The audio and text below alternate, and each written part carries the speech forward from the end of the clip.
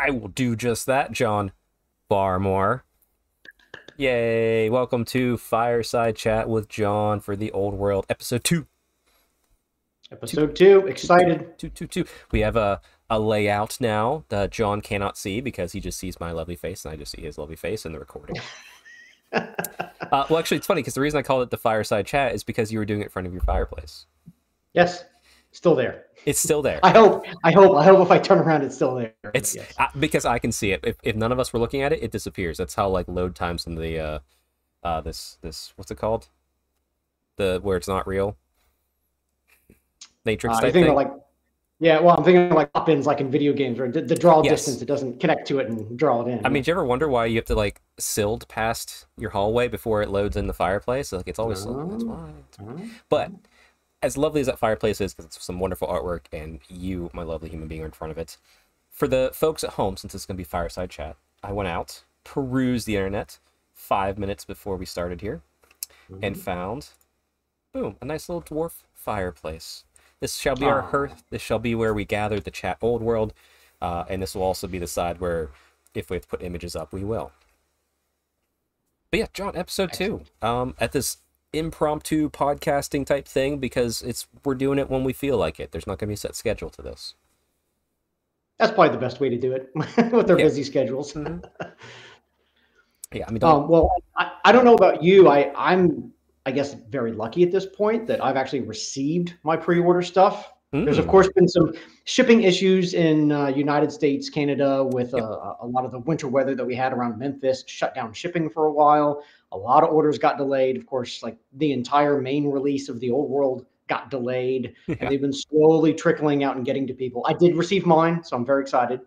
It was there Friday night, so. That's great. I am due to receive my, at the time of recording, and everybody, John and I are recording this the weekend prior to when you'll see this coming out, because I'll be away for work for a whole week. I'll be down in Dallas. I'm going to hit up the Warhammer Citadel and then do the work stuff. But be sure and get one of those crazy Warhammer themed coffees when you're in there. Or I will. Maybe the Slanesh drink just for you. I love that Slanesh Yeah, it's pink coffee. Who wouldn't want it, right? I want a Marathi mocha, but you know, they haven't made it yet. Get one of each. You got plenty of time for all that caffeine, right? But tomorrow, as I venture down to Dallas for work for a week, my Old World order will be arriving. It will be waiting for you when you get home. There's just all the anticipation while you're gone. I'm sure you won't think about it at all while you're trying to do work. Oh, not at all. I have not spent the past, 2 weeks, 3 weeks of work, however long it's been, consuming as much Old World content and creating as much Old World content as possible. Just obsessing and list building and thinking everything you'll do when you get your stuff. And then here it comes the day when you leave. Yep. I am clearly capable of paying attention to CFOs and CEOs telling me what the next year is going to be like and quotas and blah, blah, blah, blah, blah, blah, blah, blah, blah. When I'm just like, what if I took Sword and Masters as an anvil and a hammer? Ooh. Do I want 1 unit of Dragon Princes or? Actually, I am debating that right now. Or do I want one big one? I don't know. But yes, I'm excited. Mine will be here, and I'll get to have the enjoyment that I've been living through you with my release arriving. So I'm looking forward to it. Also, I may have bought a new High Elf army. New one, like from scratch, like unpainted, unassembled, kind of? Unpainted. It is mostly assembled. Good friend Tom Lyons, if you ever watch Warhammer Weekly, has a boatload, and he's before he gets them up eBay, he knew I was interested, so he messaged me, gave me a great deal. I bought like 2,400 points, and I'm doing it in a very narrative fashion, which we could talk about here in a little bit when we get to our hobby. Absolutely. But, that's also arriving tomorrow. Wow. Yes. But I did go out and pick up the Tomb King's box myself because I couldn't resist it on the launch day. The Warhammer store had it, so I do have a book. I remember your little reveal video where you had it underneath the snow and you did it all fancy, where you wiped the snow off and revealed the box. That was nice. That was nice. It was good. But yes, we could talk. I mean, this is gonna be a rambling show anyway. But John, before I keep talking about all my stuff and my thoughts, and give me yours. I mean, clearly it's Mardi Gras. Happy Mardi Gras season for you. Thank you very much. How much coming up on the? How much King Week? Yeah. I told myself this year I wouldn't buy a king cake for the house because I'll just end up eating it all myself, and that's not healthy. Yes. So I'll just survive on whatever shows up to work. Just, hey, I'll have a slice. Yep. On Wednesday, the last day I was in the office, I worked from home the end of the week. On Wednesday, I think we had 4 king cakes in the office. Oh my goodness. Hey, you know what? You know what? Keep talking. Hold on a second. I'm going to do something here. All right. And the nice thing is locally, all the different bakeries, they all have a slightly different way of doing it. There's a whole bit of family drama where one family split and the recipe went every different direction. So when everybody brings in their king cake that they bring in, they're all slightly different. So there's a little, whose favorite is it and which one do you like and which one have you never tried before? Which one's the real baby? Exactly. Oh, that's the fun part is, in theory, when you get the baby, when you cut the slice, if you get the baby, that means you buy the next king cake. So, but therefore, when people bring lots in, that starts to perpetuate more and more and more. And by the time we get to the end of the season, there's usually like 5 or 6 king cakes in there. 32 king cakes. It's hard not to eat for breakfast and lunch and a snack. And it's like, no, that's like 5,000 calories. I can't do that. A couple years ago, you're very generous. That's where these beads are from. They sit on my hobby desk always to think of you. Nice. But yeah, you sent a true king cake up to me and my wife. I would not. She ate probably a third of it. I ate 2/3 of it. It was delicious, and like every time I always forget. And if I wasn't gone this week, I would probably actually order one now. But it's probably a little late, and 2. It's never too late. They sell them. Mardi Gras season is from January 6th, which is 12th night, all the way until Fat Tuesday, Mardi Gras itself, which this year is the 13th of February. Oh, so it's right before Valentine's Day. You know what? So that's Mardi Gras season. So you got plenty of time. You know what? Then what I will do is I will grab the link from you. 1, I'll put it in the show notes just for fun, and 2, I will buy one maybe like Monday or Tuesday when I'm down there and just have it shipped up. So it should arrive when I get home. So I have king cake, high elves, and old world. Oh my gosh, I'm clearly going to pay attention to work.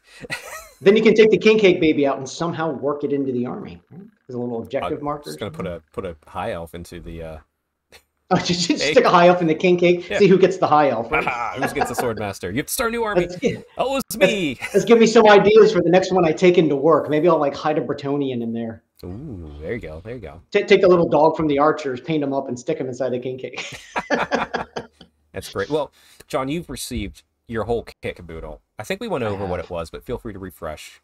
I started with the Bretonian army box. I already have a big Bretonian army, but want to get more some of the new models. So I got that. That came with the main rule book. I got both of the army list books, so the Forces of Fantasy and the Ravaging Hordes. Since I also own a Tomb Kings army, I went ahead and picked up the Arcane Journal for Tomb Kings and for Bretonia. I bought both of the card packs for those 2 armies, and then I bought the Lores of Magic card and the common magic items. Thank goodness you did. Yeah. I knew they would disappear immediately and probably not come back in. Yeah, I think the only thing they confirmed they're reprinting as far as cards is the core ones. They will keep reprinting. Yeah. Well, and again, these aren't absolutely necessary. They're not the unit cards like you see for Sigmar or 40K. They are just reminder cards of abilities. Like for the Bretonians, you get the virtues, that kind of stuff. So they're not really that critical. Probably on your army list anyway. And there's ways to make your own versions. They're out there. They look like magic cards. There's workarounds, but like I like to have official stuff and send my money to Games Workshop, and I love those cards. So absolutely, it's that little bit of lanyard makes your game a little fancier. You got some cards laying out there, all pretty with some artwork on them. But wait, you got it. We got a is it a Cajun or a Creole word?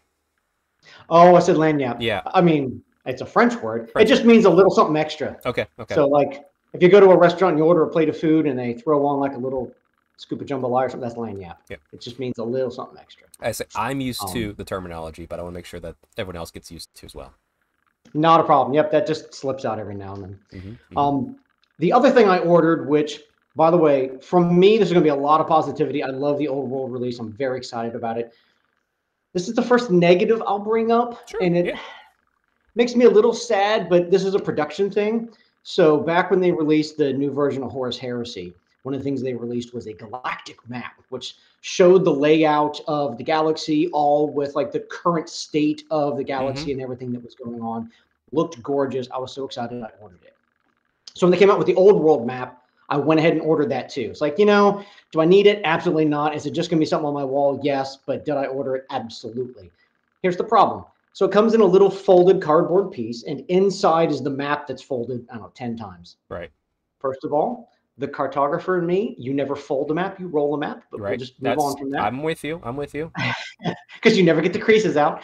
But the way that they put it inside the little cardboard folder is that they glue the back of the map onto the sheet of cardboard so it doesn't fall out. But then they wrap it in plastic so it can't fall out anyway. Okay. Which means when you unfold the entire map, that cardboard slip that goes around it is glued onto the back. And when I had my Horus Heresy map, I tried to very gently peel it off, and it actually started to tear the paper of the map. So I ended up just cutting around it, and there's a big oval-shaped chunk of cardboard on the back of my Horus Heresy map. Unfortunately, they did the same thing with this map. I really wish they would have stuck it inside the cardboard, then wrapped it in plastic, and it would just kind of fall out when you open it. But they didn't. But again, Games Workshop didn't do it. The production facility did. But they glue the map fully onto the inside of the cardboard, which means I'm going to have to, I don't know, I'll look up online. Maybe I can steam it or something. I don't know. It's a little frustrating. Yeah, I mean, it's good to know because I have that map. And then, do you remember the old Age of Sigmar when they came with our first season of war? They had the map of Guyran.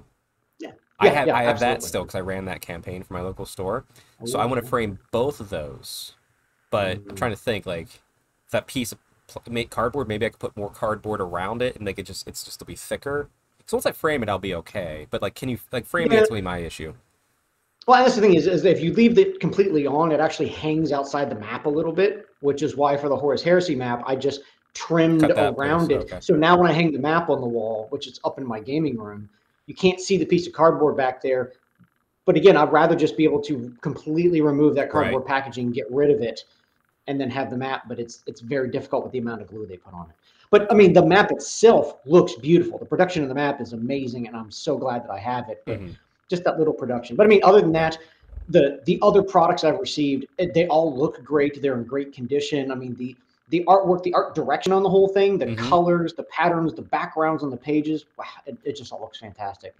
They did a really nice job laying this out and giving it that kind of, yeah, this is still kind of 8th edition fantasy feel. It still has that look to it.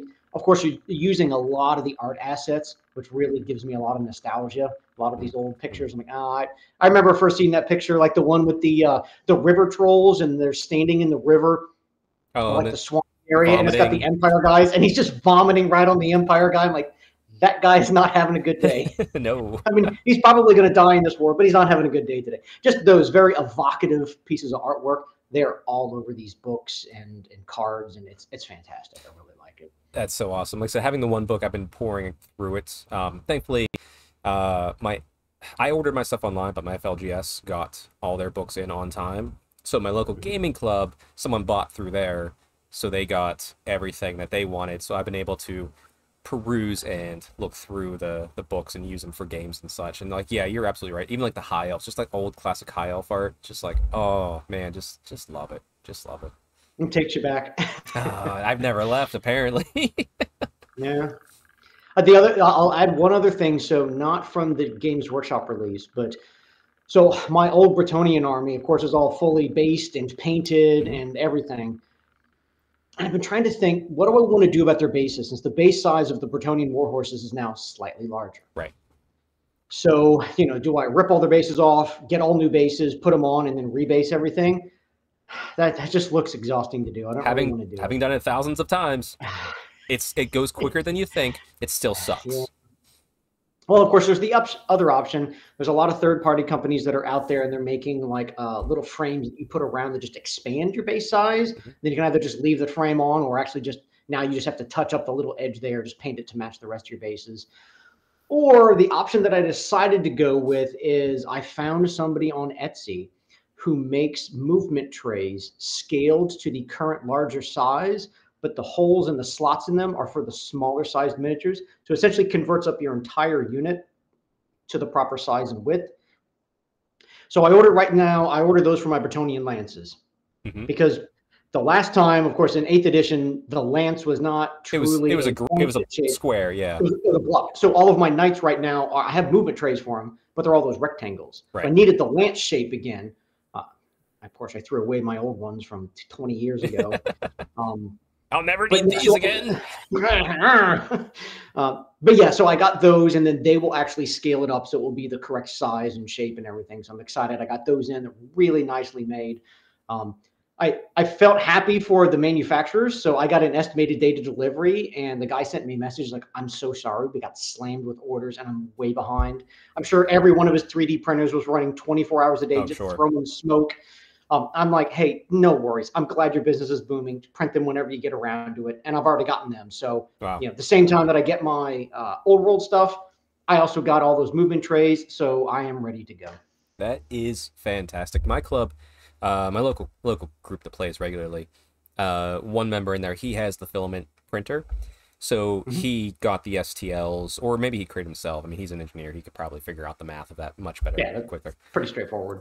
And he has just been hammering them out for I have a ton over there for the same thing where it's just like old base sizes, bigger trays, just so, because between all of us we have so many different armies. It's like, why not just have a bunch at the club?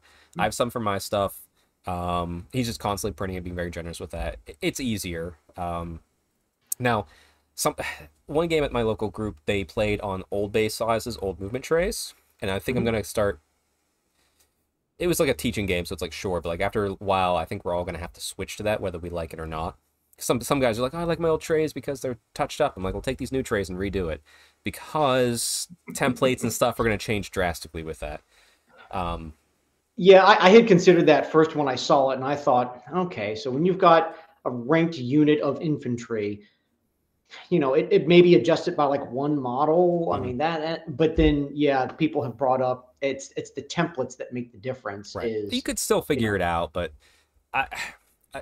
I'm already past using old base sizes against old base sizes. People are doing that, great, but I would say you need to make sure the templates could cause an issue. If you're not using templates, you're probably fine for whatever reason. But also, if you're just way more casual, if this is just Garage Hammer, you and a couple of buddies, and you just don't really care, you're just playing the game to play the game. So what, a template hits 3 more guys. It's not going to, hopefully that's not going to be the deciding factor in the game. But, if it is now whatsoever, I mean, that means your templates hit theirs just as many too. So, As someone who's going to practice for tournaments and like worlds and stuff like that, I want to get used to the new stuff. But I get it too. And here's the thing, like I'm looking at like my Tomb King box I got here. Well, I already have a Tomb King's army. If I'm honest, because Tomb Kings will not be my main force, I'm probably going to take these and put them on old base sizes to match my 8th edition army. Steal those bases to make my new High Elf army, which, because like I don't have to rebase any of my old High Elves. I also have High Elves as a new army on new bases. And then Bretonnians is a brand new army for me as well. So I'm going to use that purely new bases. So I will have specific armies. And if I ever decide like, oh, you know what, I really love Tomb Kings, I want to play them in this edition, then I'll worry about rebasing or stuff like that. With the exception of like the Dragon. The Dragon's only on that base. It wasn't in Old World. I'll only use the new stuff. So it'll go in the appropriate size base. I'm trying to figure out what to do with Cetra. Because he's on a much newer base than what he was. Yeah.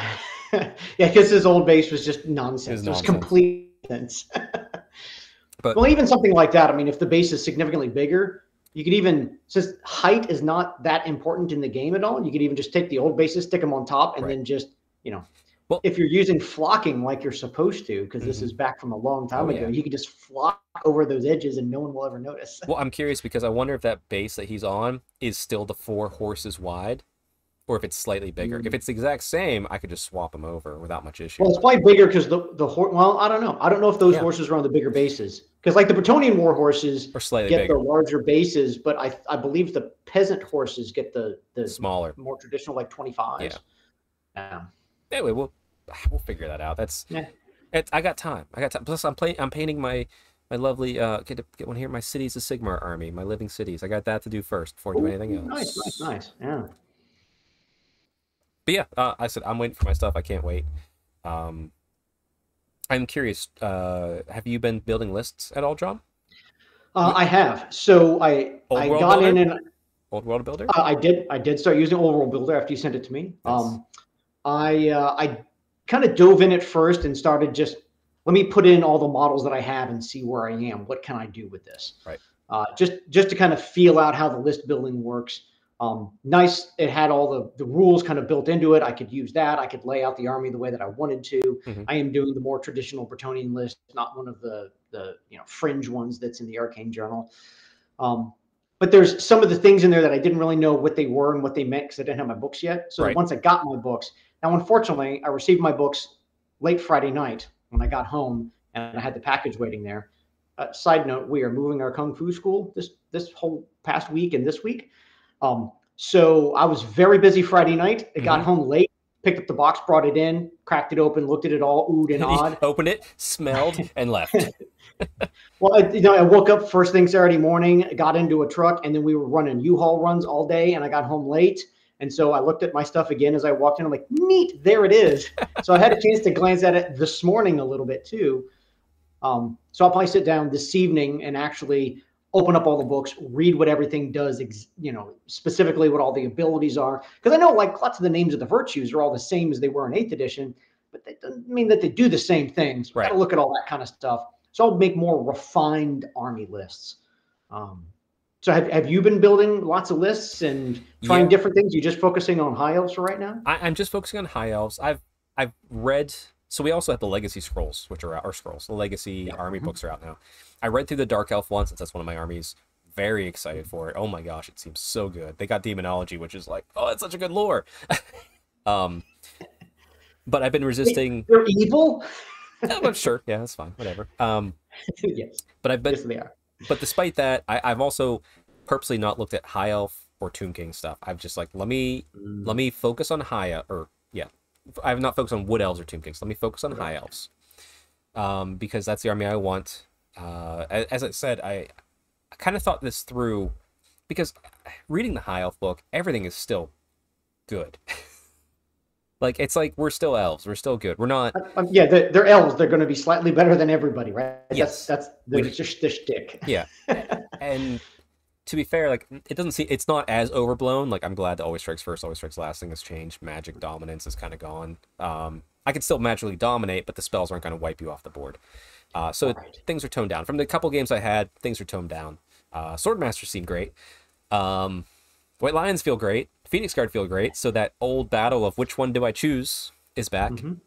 So being stuck in that loop, I said, okay, let me take a step back, and then talking to Tom about purchasing some of his high elves. Like, let me think about this. All right, so obviously I'm doing Terathi. Obviously it's in the old world, so they've left Uthuan and they've come over to the old world to visit their towers and such, their tours as they call them. What would come over on a ship in my mind? And what I did is I kind of focused on what would make sense if the High Elves were sending a standard militia for some random noble, Terathi, and her family over to the old world, who's coming it. What would be sent along? And then I allowed myself 1 to 2 fun choices. Like Skycutter chariots? That was an option. I did not take one, though. Well, they can just fly beside the boats as they come across the ocean. Which actually, I mean, to be fair, anything in Lothran would be normal. But what I did, I didn't want to do at the start, because like she's not at this day and age, she's not like Terathi in Age of Sigmar to me, like she's big, she's known, that sort of stuff. I don't want her to be as like overblown in this yet, because she's still coming into her own. Which actually, a little sneak peek. I'm gonna put this show out on Tuesday. Thursday, I'm going to release a show where I cover all of the main characters from High Elves and what's going on in the timeline, as well as predicting if we'll see them or a new model. So it's a self chat, but I like it. We're in a very fun place right now for a lot of creativity. But anyway, Terathi didn't want to be overblown, so I said, okay, obviously Lothran Seaguard, I should probably take some of those. They're going to be on a boat. Yep. Lothran Seaguard are actually pretty good too, so I felt pretty happy with that. Spears and bows are usually pretty good. Yes. Well, so I'm not sure if you read it. The Seaguard, there used to be an ability with the Sea Helm, where instead of standing and shooting, you could take a leadership. And instead of standing and shooting, you could reform. So I could be like this huge long block, and I could reform to be steadfast. Yeah. Now, Lothran Seaguard, now granted, the steadfast rules have changed, everything's a little different. Seaguard now can stand and shoot and reform. Ooh. So probably what's going to happen is still be that line, stand and shoot with the whole long front rank, reform, and still have supporting attacks.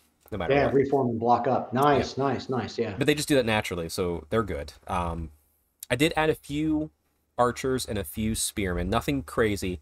I figured Sea Guard would be the better choice just for narrative wise. And like I said, they're the ones I like too in the rules, so I'm gonna lean heavier into them. And maybe like a small contingent of maybe like 10 spearmen with 5 archers or something, just for fun.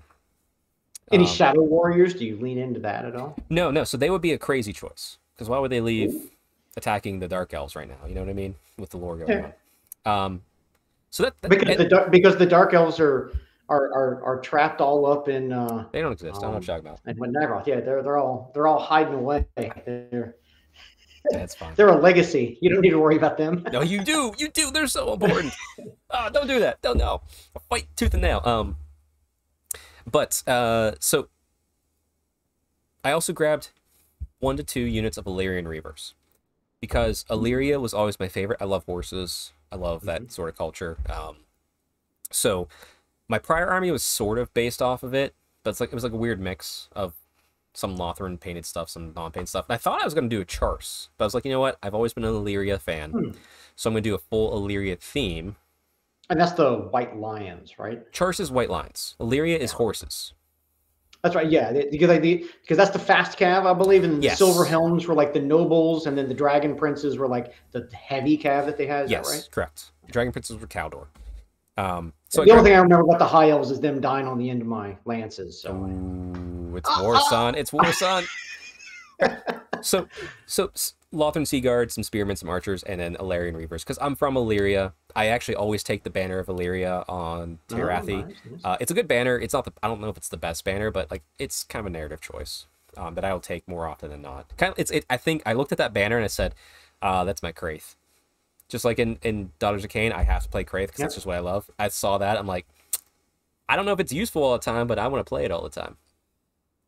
And then I said Swordmasters, because I obviously have an Archmage. Swordmasters would accompany an Archmage. That makes sense. They're also the ones that they're more prone to travel. I did grab some White Lions because I figured if they know they're going to the old world, they might visit the Wood Elves. There's trees. Axes are good. That made sense logically for me. No Phoenix Guard. Okay. I didn't bring any Phoenix Guard. No Anointed, because I'm just like, why would they leave? Things are at peace. They should be near their shrine. There's no need for them to go out. In my mind yet. Narratively, I'll grow the army over time. But right now, I said no. Right. 1 Bolt Thrower. And then I grabbed a unit of 5. I might bump it to a unit of 10. Dragon Princes. Oh, okay. I could see a small unit of Dragon Princes wanting to be like, we're going to reclaim our settlements or something. It made some sense, but not a huge force of them. It'd be 5 idiots who were, like drunk on the town, be like, fuck it, we're gonna go take our old settlement, and that ship's leaving, we're coming aboard, and everyone's ocean, let's go. Yeah. Also, I should state, I brought no dragons. No, and since there's no Phoenix Guard, there's no Phoenixes. Did not bring a dragon. Wow, yeah. Did not bring a dragon. Honestly, I see a dragon being one of the first major includes, because the dragons in the stories, they were fine and capable of flying from Ulthuan 2 battles in the old world, fighting the battle, turning around shortly after, and going home. The rider would just sleep on the saddle. So just sound asleep as the dragon's flying. Didn't the original Eltharion come on like a griffin or something? Eltharion's on a griffin, yes. That's where he is now, because it was when he got blinded, which is when he went off the griffin on foot, right? It was, but that was in 6, and they kind of went back on that story. They retconned it. Okay. Yeah, so he's so in Old World, he's back on his hippogriff or his griffin. Yeah, so think of like the multiple timelines. Like that would be the timeline that goes to Storm of Chaos. Okay. As far as the timeline we're on, he's always been on his griffin. He's not blinded. He fought Grom the Paunch, and he is around. But also like a griffin, I don't know if Griffin has the stamina to fly across the sea. I'll probably bring one eventually. No, you have to keep it on a boat. Yeah. Big cage or something like that. Just big nest. Bunch of feathers. There's one boat and it's just the nest with the griffin sitting inside. And outside that, I threw everything else away as far as possibilities. I'm like, no, I don't want to take any Shadow Warriors. It doesn't make sense. And even though they're good, chariots, we would bring chariots over on the initial force. That seems kind of weird. We have the Illyrian Reavers to scout out. But I said, what's the one thing that I love in 8th edition? that I would bring over as just that fun choice. To me, this is the fun choice. One sword too, and it's Sisters of Avalor.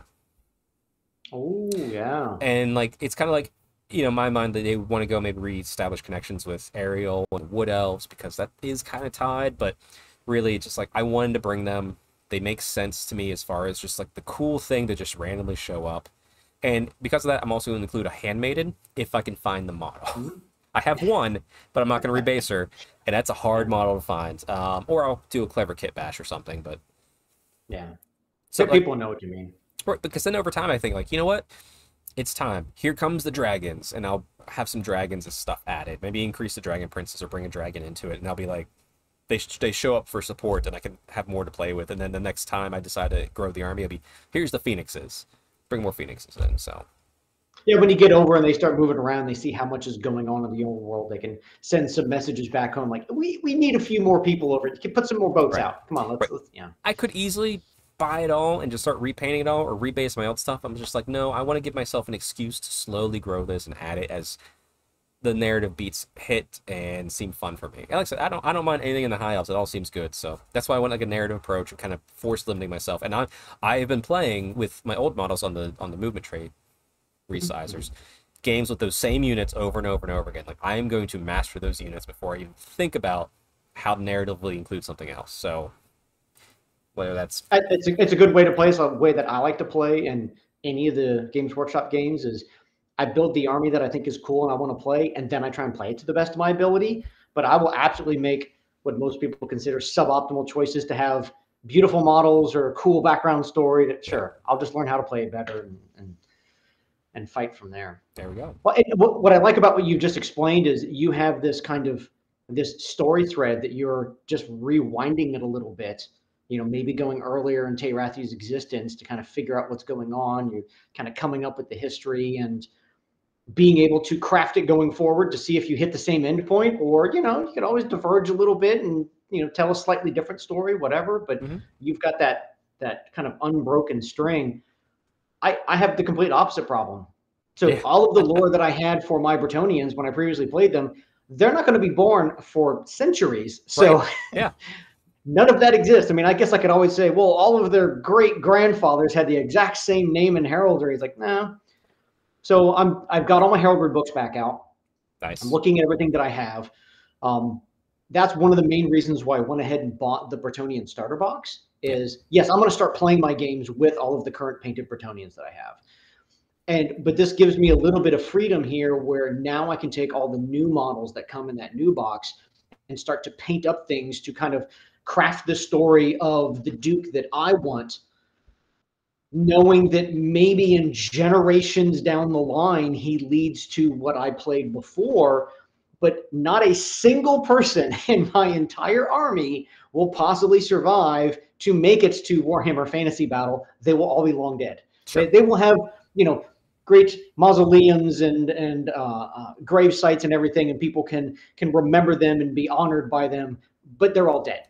So yeah, I've had to kind of look at it and say, how do I want to recraft this tale and come up with something new? But that's where digging into these heraldry books is giving me this option to come up with some new stuff to paint the new models to kind of, I'm still going to keep it themed to what I have all originally painted, but I can just, take a little sidestep and come up with something new. So it'll be interesting. I'm excited to dive into it. Your old Bretonnians, are they like all individual heraldry, like that classic style? I assume it's not the universal style that we're looking at today as an option.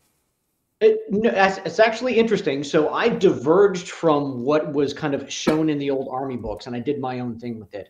So looking at patterns of heraldry, now patterns of heraldry in real life and history, there was not what they promoted in the old army book of like, well, if you're low level, you only get, a split color, and then you start to get other little charges on it. And it gets more and more complex. That's not the way it works. You have what you have. but it's a good way to represent those things. So I definitely did, like, my Knights Errant have very simple patterns. My Knights of the Realm have some charges added to them, split fields. And I slowly build the complexity till I get to my Grail Knights, where I did a whole bunch of really fancy stuff. And then the Lord of my Bretonnian army was the fanciest, with all the little teeny tiny detail and extra charges and escutcheons floating in there. Just everything I could possibly pull out of my heraldry bag, I could put on there. But what I decided to do is divide the army up. So, like, I picture Knights Errant. They're all just kind of gathered together. So they are a mishmash of lots of different colors in that unit, just all over the place. The same thing with my Grail Knights. Those are the few random Grail Knights that have gathered together to support this battle. They're a big mishmash of colors. Right. But my lances of Knights of the Realm, what I did is I chose a main color. Like, one of my lances is, I'll say, like, blue themed. So all of their heraldry is predominantly blue.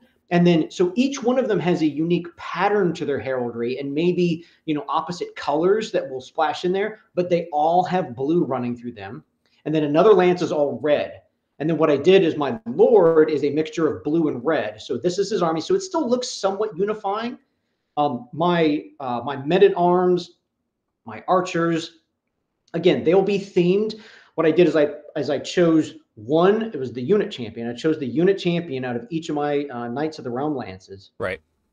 And I took all of my peasantry and I painted them like, these are the peasants brought by that particular knight. Oh, okay. So again, they're all themed to his color. So when you look at the army as a whole, yeah, it looks like a clown threw up on it. There's a million different colors, a very classic Bretonnian thing. But when you look at each unit, they're much more focused in their colors. This is the blue lance. This is the red lance. Right. The Knights Errant are still mixed, but fairly basic patterns. The Grail Knights are wildly mixed because they're all individual, unique heroes. But then, yeah, you look at, like, my Trebuchet. It's mapped after one of the particular knights in the army, so it's all color themed to individual people. So again, it's not as solid color as the new stuff, not as crazy and wild and unique as the old stuff.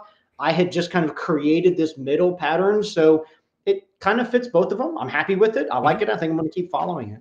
I'll say, yeah, because, like, to me, I'm taking, like, from the approach I'm doing, where I'm taking an army and redoing it. I know that's not your plans, and I'm not trying to force my will upon you, but I would see it as take that old feel, that old army. So you have the blue lance and, say, the red lance. Well, in the old world, I would make one lance and mix those two colors together. Because thinking about what humans would do, occasionally at some point, there's a feud between these brothers and they split. One took the red, one took the blue. And then you could have just, like, weird things like that where it's just, like, tie it back together and think about how it fell apart.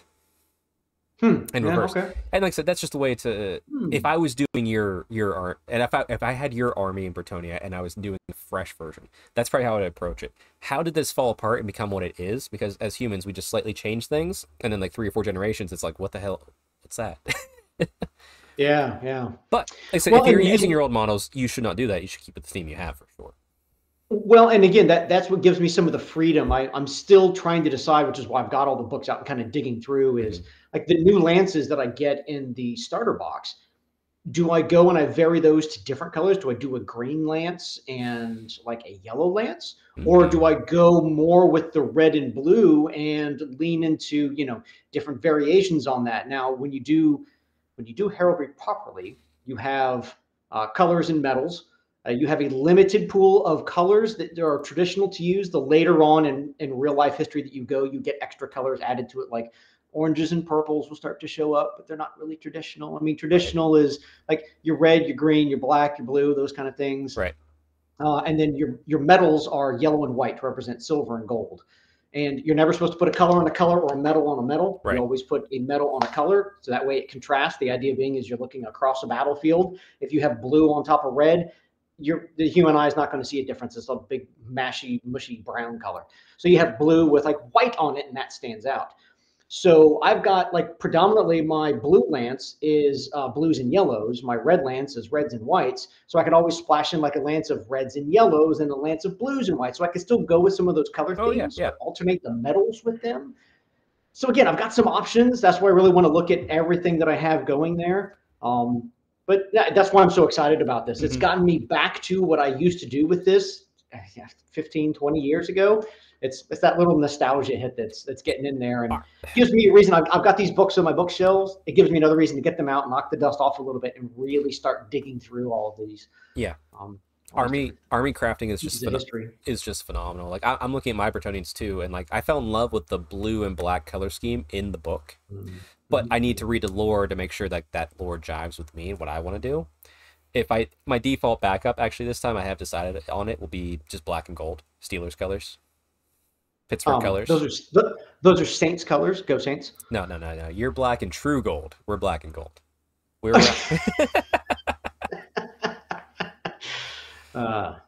Yeah, we're non-metallic metals. You're metallic metals. There you go, non-metallic metals. Yeah. But I think that'll probably be my backup. Will be the the black and yellow for Steelers and stuff, with a splash of white here and there. But yeah, it's fun because like I just love. I mean, that's my favorite part. Like I'm loving building the Cities of Sigmar army because I themed it. And I found something I'm in love with. So and I'm excited to see how armies are going to appear from that. New armies. I know people are going to bring out their old stuff and put it down. That's fine. As long as it's painted. Bruh. No, I'm kidding. Okay, play with whatever you got. But it's going to be fun to see how people take new interest and new design takes. Plus also just new painting styles on these models that like you and I and the community just love to death. Actually, here's a question. Did you pick up any of the made-to-order Bretonian stuff yesterday? You might already have it, so... I didn't. I've got a lot of it already. And actually the pieces that... so the Sorceress, I've got her, the Foot Sorceress. A lot of the pieces that I really love out of the Bretonians, I think we spoke last time, that I already have. I have Rapunzel de Lyonesse, the Battle Standard Bearer, this little Joan of Arc. I've got her. I've got, from my Bretonian Lord, which was my custom-made Lord, is actually... And this kills me now that I did it, but, history is history. Yeah. So I had the Green Knight, and at the time, our little play group, we had just kind of made a casual decision. We're not going to use special characters. They're always like crazy and over the top. Sure, we're just going to play models, make up our own heroes and stuff like that. So I'm like, what am I going to do with this Green Knight? So I got rid of the Green Knight. I kept his horse. I see. That's why it hurts. I got you. That makes sense. Yeah. And then I took in the very original release of Warhammer Fantasy 5th edition, where they dropped the Plaster Bretonians and the Lizardmen. If you bought it like on release day, they had in there a special Bretonian Lord model. He's got like a big, almost like a Roman crest on his helmet. He's got a big giant lance. Okay. And it was just him and like a plastic horse. But I have him, so I mounted him on the Green Knight's horse with the fancy, like the frilled barding that it has. Right. So and it's rearing up. So that's my Bretonian Lord, is the Green Knight's horse with the 30-year-old limited edition Bretonian Lord model sitting on it. So like I've got him. I don't really want to replace him with anything. We also discussed that I've got for my archers, I've got the old Robin Hood, Friar Tuck, Little John thing. Oh yeah. Yeah. I've got those models. So there's a lot of those characters that I have from the earlier versions of Bretonia that I don't necessarily want to replace. And I mean, other than that, I already got a trebuchet. I've got so much of that stuff. So I didn't dive on it right away. I may in the future go back and pick at a couple of those things, but between what I have and what came in that starter box, because there's the new like Hippogriff Lord and those kind of things that I can splash in that I didn't have before. But no, that's yeah, nice. No, I mean, I never had Lewin Lingcor on his Hippogriff, because again, we didn't use special characters. Right. So now I'm glad I've got the Hippogriff with the Bretonian Lord on it. I will definitely take whatever my Lord's name is, because I don't really want to replace that unique model with him. So I'm going to have to figure out what I can do. Maybe some battles, if it's a really big battle, I'll put him on the Hippogriff and just, paint him up the exact same way that he is on the horse and just say, oh, well, that's he's leaving his horse in the stable. He's going to go hop on his Hippogriff because he needs to be very mobile for this battle. That's fair. If I bring a lot of Pegasus Knights, maybe he'll fly around with them. I mean, or you could just use that old model as the Green Knight. Yeah. I mean, it's like a take on it. He looked different back then. Sorry. I just take a big bucket of green paint, just dip the whole model in, shake them off. Oh, don't shake it. That's extra paint. Just let it go. Let it drip. I will say, and someday we'll have to share this. Being an old school gamer, I mean, I've got the flocked bases with the goblin green trim on them. Okay. So yes, all of my new models that I'm painting, I'm going with the flocked bases and the goblin green trim because that's the way an old fantasy army is supposed to look. I'm actually unsure of my basing. So like obviously if the Tomb Kings, I'll match the old Tomb Kings basing I have from the army I have. Um, I don't know yet if I want to keep the flocking going, just Oh, because goblin green, it's no no it's the I've way to always go. I was more in Fang Brown and then like a green dark green flock. I haven't Yeah, ruled it out. I actually was running low on flock, so I bought more just in case. But I'm not sure how I want to base him yet. But like I said, that's so far down the line. yeah. It's flock is the easiest and be done with it, but we'll One of see. my favorites going back through some of my old models is being a much younger, less experienced modeler and gamer when I was doing this. There's a lot of my smaller war horses. Hmm. Of course, there were the slotted base horse bases that had the Right. two kind of rail holes in them, and then the horses just had the two rails on them, and you slotted them in. Well, they never matched up completely. There's always a little bit of wiggle room, which was good. That way, it fit in there, and you could put the glue on it. But some of the earliest ones I ever did, I didn't know about like filling those little gaps, or what I ended up doing Oh, later so like on the is just put a glue, yeah. little, later on I would put a little piece of tape over it and then paint and Hmm. flock over it. And some of my very oldest ones, you can see on the base after the horse is in these like little tiny rectangular gaps there where I didn't fill it, and then the paint dripped through and dried. And I'm like, whatever, it's a model. And Yeah. so I think I may go back on some of those and like patch the hole in the bottom and then paint over it just so it doesn't look ridiculous. That But was one of the benefits of having the rebase from Fantasy to Sigmar and back is I got to yeah. fix all that at the time. So yeah, I hear you there. As far as the that made to order release, I did buy a few things for myself. Oh, nice. What'd you I get? a Bretonian BSB on horse. Yeah. I didn't know if I wanted it on the Griffin, so I was like, I'll put it on the horse. I like that model. It's a cool model. I also grabbed the Lord with Lance. Mm-hmm. My friend grabbed Lord with Greatsword, so I was like, well, I'll grab the Oh, opposite. yeah. Let's go. But the damsel duo, because I don't have any damsels, Yep. and they seem to be a necessity. And then from the Tomb Kings, I just picked up a. I already have Lich Priests. My BSB's on a chariot. I could kit bash Mm-hmm. another BSB with what I got, so I just grabbed the Tomb King with the sword and shield because he Yep. looked Mm-hmm. cool to me, and it was like, sure, I'll just pick that up. Yeah. I've got all those so far. What else? Did you get a Casket of Souls? I already have one So I'm super jealous. because the new one comes with an Because the inside new one scan. you can open up and you can see the guy Yeah, inside. And yeah, I'm like, no, yeah, I've got the old one. I'm like, yeah. But oh well. it's fine. It's Don't open it.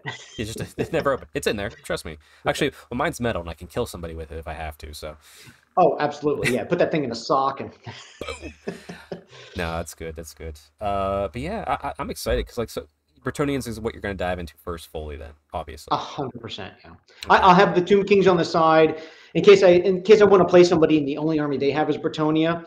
I'm not a real big fan of Bretonian on Bretonians because it gets really wonky with the like who gets all the charges off first. Yeah. Um, so yeah, if somebody else does Bretonia that I'm going to play, I'll pull out my Tomb Kings, or it's always there as a loner army. If somebody comes up and says, "Hey, I really want to try the game. I want to see what's going on," you know what? Here you go. Here's a couple of units. Here's the book for them. I'll write you up a list. Let's play 500, 1,000 points, something like that. There you go. You can use that, and then I'll use my Bretonians. And Nice. so it's there. Once I get my Bretonians exactly where I want, I may go and fiddle with the Tomb Kings a little bit. Yeah. I'll have to see how the local community is on consistency with stuff. I mean, I'm looking at doing now that I've got my stuff. I'm going to do some local demo days. Talked to a couple of people about maybe running some like hobby style tournament events later on this Right. year. Just something So fun, something we'll different. see what goes on with that. Yeah. No, that makes sense. I mean, I thought about it for a while before this made to order came out. It's like, should I just leave my Bretonians at the 1250 and just play them out of the box as like a starter thing? But I know me. That's why I was just like, no, I'll buy more stuff. Because like I said, I'll have two armies on the new base sizes. So if I need to teach anybody, I can do that with High Elves versus Bretonians. So Oh yeah, and I do really appreciate it. From the one negative I gave them earlier with the map gluing problem. One of the things I really do appreciate and really like is in those starter boxes when you crack them open in the little instruction guide on how to assemble everything. hmm they have a pre-built army in there with exactly the models that you get in, that you can just open it up, assemble those models, and you've got a playable army right there. Yeah, and it's already all mapped out for you. It's got all the rule sheets in there. It's really nice. Yeah, that's fantastic. They really thought through a lot of this. Like I said, it's a complete release too, so I'm excited. Oh, here we haven't talked about this. I get so confused because I talk about Old World so much, think about it so much, that I'm talking to people in chats like yourself and other people, and also doing with the other podcast, which is the weekly podcast, as well as random videos I want to do. What do you think about the Orcs and Goblins being next? I like it. Yeah. I there's several armies that I'm excited about. If I ever were to add another army, it would probably be Wood Elves. Mostly because I really like Wood Elves as a concept. If I play Dungeons and Dragons, I'm playing a Wood Elf. Also, my favorite army in Age of Sigmar is Sylvaneth, and we all know where that came from. Yep. So I'd probably lean more into that, but I like the diversity that it brings. I mean, Bretonia is relatively a small army. You can push a little bit of Horde with the peasants, but you're probably not going to do too well. You need those lances. Then you go to Tomb Kings. They can get a little bit more Horde-like. Yeah, but they crumble, they don't run away. It's very different. Right, they have a very different style. Plus, they've got all the, they really want to lean into chariots and do all the crazy stuff. Hell yeah. But then you get Orcs and Goblins, and you can really go Horde. You can really push a lot of stuff on the battlefield. Yep. Plus, it also specializes in a very different magical style. I mean, you've got the Tomb King's magic. You've got the Bretonian has access to a couple of different magical lores. Plus, they got the little lore of the lady in their book. Yep. And then now you've got the wall magic. It seems like a good option to lean into a very different play style, a very different miniature layout. And, I mean, honestly, like in the Warhammer community I grew up in a long time ago, that was the most popular army. If you met people, it's kind of like saying, hey, what are you playing 40K? And somebody says, Space Marines. Back in the day in our group, if we met somebody new, hey, you play Warhammer? What do you play? Chances are they said Orcs and Goblins. They were great miniatures. They were a lot of fun to play. Everybody loves slinging Goblin fanatics out of units at people. Or the what's the name with the little goblin with the pointed hat with the slingshot that he shoots. Oh, Doom Divers. Yes. The Goblin Doom Divers, all that kind of stuff. So Orcs and Goblins, I'm very familiar with as an opponent. I never had an army, but. Right. I enjoy them. They're a wildly different play style. I think it's a good matchup to kind of mix and create a diversity of armies as opposed to any other ones that kind of copy themselves off of what we play. Hopefully then they'll do an elf one next, and that'll give a real nice variation. Yeah, I hope so. I'm kind of with you. Like, I love Wood Elves, but I have a Wood Elf army that's complete. So I might add a few things to it when they become available. But not going to rebase it.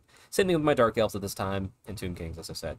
But if I think about new armies, I keep thinking about, I played Warhammer Online, Age of Reckoning. Mm-hmm. And I bought the collection edition, and so I have that Grumlock and Gazbag, Black Orc War Boss, and I keep looking at that, and it's a beautiful model. I have two. One is the original one that I painted up, it's just a display piece. The other one I found used at a local store in their second-hand bin. The Goblin Gazbag lost the moon part of the staff. Oh, okay, yeah. So I picked it up, and I just use it. I think I put something else on it, and I use it as a, what's the Biggins War Boss for my Crusade, or my Path of Glory army for my Iron Jaws. Oh, okay. Because it's the Ard Boys hero, essentially, now. But I keep looking at him, I'm like, and then I'll also have a beautiful painted. My friend Alex painted me a beautiful Black Orc War Boss on like a War Pig. He's a great painter, and it's just been sitting there. I'm like, man, if I had the chance, I'm not. I mean, obviously, I'm not going to go into it right away. I have plenty on my plate right now, but it's one of those things. Like as I said in other shows, I'm buying every book and card that come out for this game, just in case. And I mean, who doesn't want to paint like 120 Night Goblins, right? That does not bother me at all. You know, prime the black, and you're almost done, right? Exactly. You just paint a little green nose and a little silver tip on a weapon, and you're pretty much good to go. Boom, moving on. Yep, exactly. Wow, with contrast paints nowadays, you could really bang that out. Yeah, but like I said, that's an option. It's far from anything else. Like I have plenty to do on my plate right now. Like I said, I have Cities of Sigmar, I have High Elves. I technically have a Napoleonics army sitting right there. I need to paint. That's been like a long time coming. And then I'll have Tomb Kings and Bretonians to add in as I see fit. So, Orcs and Goblins, I'm happy to see them in the meta for the Arcane Journals. I can't wait to see it. But we'll get there when we get there. Maybe I'll paint it one day. Maybe I won't. Who knows? Yeah, it gives you some options, right? I it, I mean, the way I've been going with Age of Sigmar, at least with the Order factions, I have every Order faction except for Lizardmen or Seraphon. Yeah. Well, see, now you can definitely do Lizardmen. I mean, while they are a legacy army, again, they're all still there and playable, and Yep.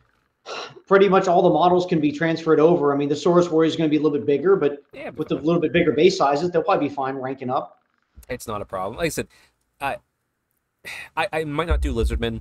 That's the sculpts never did anything for me like emotionally, which is why I don't have them for Sigmar yet. Also, You're like a dinosaur kid, like a lot of people were. I was a space kid. I liked it. Oh. I went through the Jurassic Park era, then I got afraid of them, then I went to space. Plus, also, if I ever did a Seraphon army, well, then I should do all of the armies, right? Because then I have all of Order. Yeah. So I'm just Yeah, resisting, no. so I don't have to. You leave that little gap as like a safety net, right? If I don't Yes, do them, I don't have to do every army. right. And if I I like it. switch my focus to Old World, then actually I'm excited because if I do more Old World stuff, my Sigmar stuff, which I love, can turn into what it should be, which is I will paint this unit for this army. I like the new Crone coming out for Daughters of Cain. Excited! I'll pick up that box when it comes out and I'll add it to my force. Great. Yep. And I don't have to worry about going way too aggressive with it. Like this city's a Sigmar army.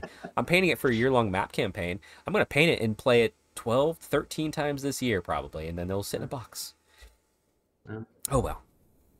But you'll have 12 or 13 times worth of fun out of it, and that's what's important, right? Absolutely. I'll be honest, I'm loving the paint scheme of this. I know this is the old world chat, but it's so hard not to want to just dive into old world stuff, especially when I come back from my work trip at the end of this week. But ways models are painting up and the color scheme, the way I've figured it out, so in love with it. That's keeping me going. Yeah, because you're leaning into like the greens and everything, aren't you? Yeah, I'm doing Living Cities since like when we did the Season of War. Yep. That's the city that the North America fought for. So I was like, let me just lean into that because I got attached to it way back then. And like, yeah, it works really well. It's a great scheme. And it's just playing with greens, which I don't do often. So I've enjoyed seeing them on your social media, like Instagram and stuff. well, thank you. I'm enjoying being able to paint them at my leisure. Yesterday, so right now I have a unit. I'm trying to get 1,000 points done before the next meeting, which is mid-February. I have 23 models to paint, 3 heroes and 20 Wildwood Rangers, which are proxies for Blackguard in the unit. I did all the greens at my leisure yesterday, or sorry, 2 days ago. I painted the flesh on them, which is just the face, hands, and arms. I did it on 2 of them. And I said, you know what? I'm done painting for the day. And I was allowed to do that and it felt so great.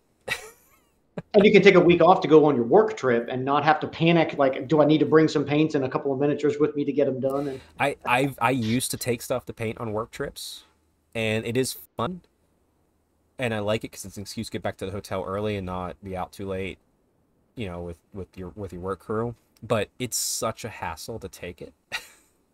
Well, if you're painting like one, like you say, those paint bottles are small enough. If you got like a character, get one of those little tiny like zipper kits.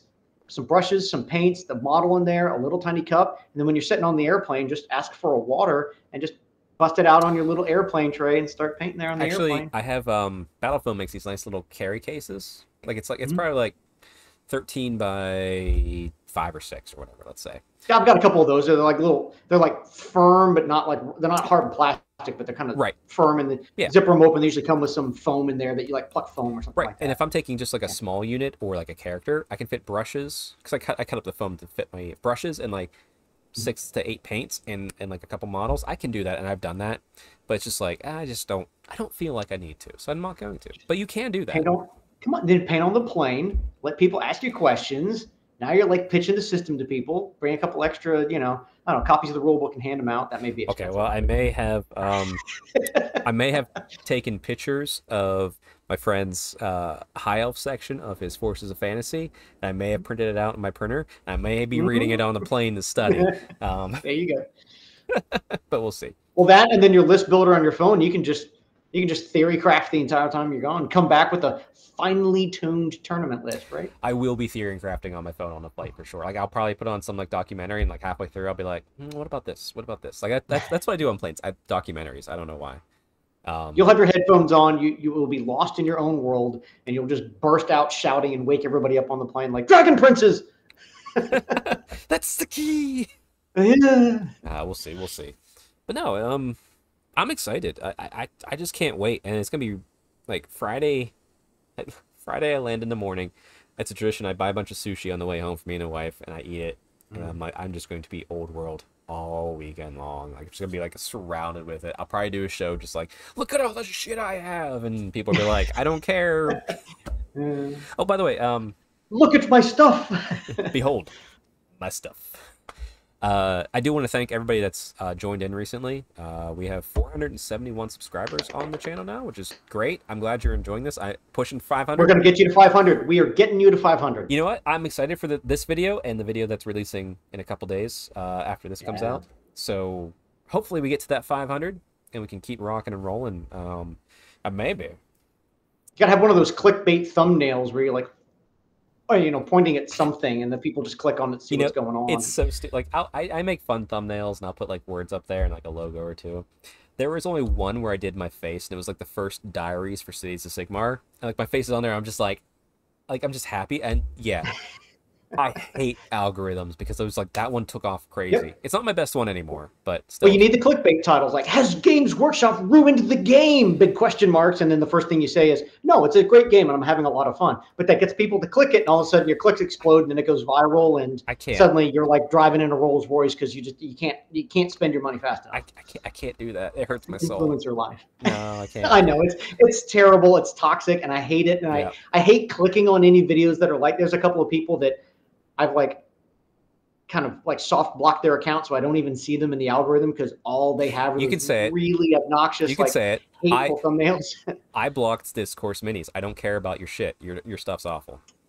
Yep. I don't. Yep. I actually did the soft block on was it Ninjon? Like there's a couple of those. That's fair. And that's the problem is, I mean, it's like maybe I want to see what your content is, but I hate to support the clickbaity title things, and it's like, Well, it's like clickbaity titles, but like if your content is also I don't enjoy it, that's when I block you. There's some passes. There's a few people out there I do watch, like they get clickbaity titles, but they're actually very positive. Yeah, no, absolutely. And like for me, they have to play the algorithm if they want the clicks and they want the subscribers. If you're playing the hustle, I'm gonna give you the pass. But if you're clickbaity and negative in the title and everything, and I go in and your video's negative, not for me. You do you. I'm just gonna remove you from my ability to see you and just carry on about my day. But like, we don't need to get into that. That's not what this is. This is a fireside chat. It's calm. That's right. I'm gonna finish my last little sip of beer here as we wrap up the show.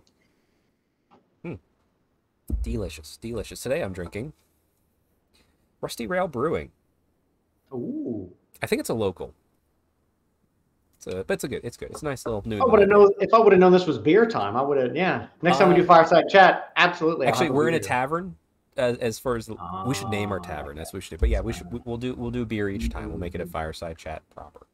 Like the Gilded Elf or something. We should get dwarf mug. I'm gonna look for dwarf mugs and maybe send you one. Like I'll just drink out of that the whole time. I gotta keep the beard then. Oh boy. Yeah. But anyway. Like I said, everybody that's watched so far, please like and subscribe. Share this with people. I hope you enjoy these. I really enjoy doing these because it's different from the general show, which can kind of go where... It's been Old World a lot in that show, so it could go anywhere at once. But John and I were going to do Old World chat pretty much all the time. We might do Sigmar here and there because we also love Sigmar. You can keep that filthy... No, I'm kidding. 40k is fine. It's fine. It's not a game I play too often, but this is going to be a fantasy-style chat. So John, we don't know next time we'll do this. We'll do it when we feel like it, when we have something we want to say. So what message would you like to leave everybody with today? My message is, if you decide to get into Old World, dive in and find something passionate to do. Find some history, find some lore, find some art style. That's one of the best parts about this game is just get in and find something that makes you smile when you do it. You're going to win games, you're going to lose games, but have fun and all that in between time. That's what I'm aiming for. So I hope everybody else does too. Can't say it better myself. We'll leave it at that. Take care, everybody. We'll see you next time. Bye.